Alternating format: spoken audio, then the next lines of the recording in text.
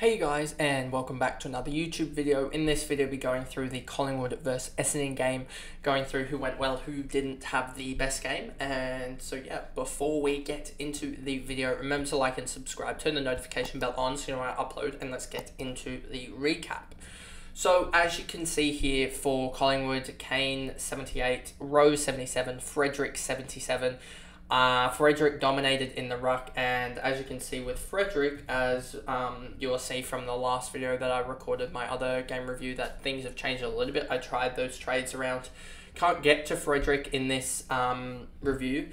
Well, not in this review necessarily, but with this trade set.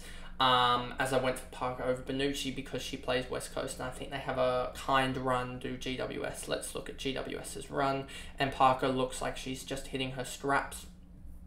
If you look at it, they have West Coast Eagles, St Kilda, Carlton, Gold Coast, and Port. So yeah, I think Parker is a really, really good trade-in target at this week, as they've gotten through their tough games this year. It looks like they played 3 of the top 4 sides, and they really don't have their toughest game is Carlton, or you could say Carlton or Gold Coast Suns are their tough games, and they're sort of relatively tough. I know GWS are bottom of the ladder just because of that West Coast win, but they should beat West Coast in my opinion this week and return above West Coast on the ladder.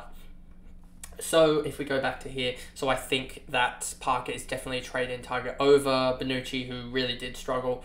If we look here, Bonucci 50 at halftime and then really struggled post halftime. She had the same scoring output as Davey, so I'm glad that I moved Davey on, as she sort of did return back to her sort of pre-round 1 predicted scoring, I guess. What she was priced at, she's not scoring that 130 odd that she was scoring in.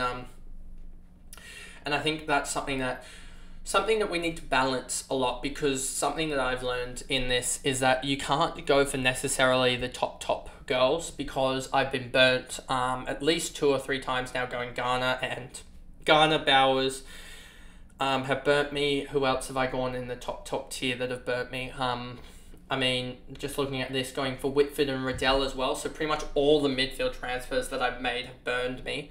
But they were top tier players to go for. And so I'm sort of not necessarily going for the best of the best. And I know Parker did score really, really well, but I actually like her run rather than just going for a midfielder like a row bottom or something like that. I mean, Parker is, if we look at price wise, I'm pretty sure she'll be like one of the top ones. Yes, so she is. No, she's down there at. I could go for pretty much all of these if you take out forward, actually. There you go. So, I mean, she is one of the top ones, but, I mean, she isn't the top in Hatchard or row bottom or something like that. But anyway, so Rowe, Frederick, Bonucci, Davey, Sheridan, 64, Porter, Campbell, Fowler, Morris, White, Carlson, Casey. None of these girls are really that outstanding. I mean, it wasn't really the best game, to be honest with you. It was sort of spread around really, really well. Like I had in my trade targets, PRESPAKIS did really well. 30 touches is really, really good. 6 and 6 as well to back it up, and then to go neutral on the free kick differential is really good, as well as getting a behind as well to kick up to a 119. Too Good is someone that I've just missed this year, blatantly just missed. Like Butters in the men's competition, I just missed her. I overlooked her countless weeks.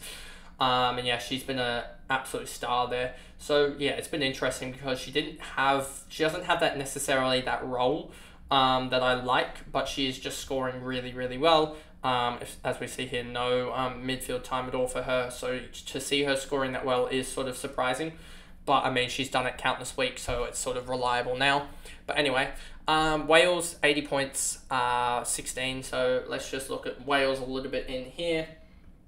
Go to here, Wales, 879k, so a little bit more expensive than the likes of a Schultz. And actually, I just want to see Schultz's numbers, because she might just be propelled off like 1 or 2. She's got 370s and 260s, so she's pretty consistent, and I think Wakefoot is a massive risk here, but I need some cash in, and if she can do that, she could jump. I mean, she went 157k this week. She could jump another 157, 160k with the 65 or 70, and she plays GWS, so I think that could actually be a pretty good play, but we'll see how other people respond to that.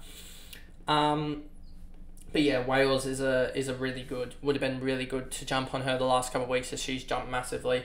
Nan scored 64. She seems like she's just settled in at that sort of 60 to 70 range, which is still a decent score, but the midfielders are just so higher up that you need to be grabbing the better midfielders rather than Nan scoring in the 60s. Scott got injured, Kane, Vogue, Bush, Bannister, Radford, Brown. None of these girls, it really sucks how a lot of the list you have like girls that are so just not valuable at all. Like defenders are really not that valuable at all in except for sort of the Priest. Thomas has a really good role just because she's a good interceptor on a bad team. Heads is sort of the same category as well. So that sort of locks that up. And then Carney is the distributor on a really good side, so she gets the ball quite a lot. And then also you have Tiny Evans sort of doing that interceptor role. So you have sort of the best interceptors as well as some that take sort of kickouts really do propel your team up with the back line. It's not really about the ones that sort of just play possession-based football because that doesn't really happen as much in the women's game. And then really that's pretty much it for this one. A very, very short recap as I want to get these ones out to you, and there wasn't really much to talk about, and given that it's a Tuesday and this game I think might have even happened, this game happened on a Saturday, that's 3 days ago, I don't remember much, as well as I didn't get to catch any of this game, so just looking basically at the stats here, and that's what I see. So anyway, get this video out to you guys, but yeah, that's the video, and I'll see you guys in the next one. Bye guys.